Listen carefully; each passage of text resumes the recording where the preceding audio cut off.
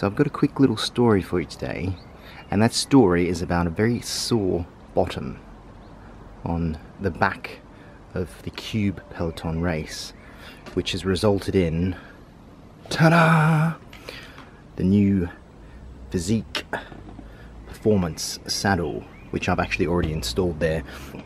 And it kind of gives you a bit of an impression actually of the, I'll do it like that, the difference in saddle width.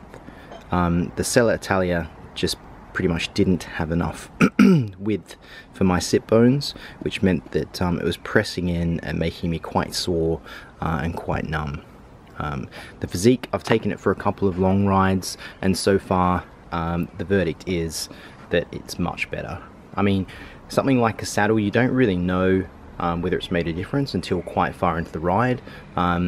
The Sella Italia, by the end of it, even after riding pretty consistently, you'd start to feel a bit of soreness in sort of these areas of the saddle after about 10-20 minutes.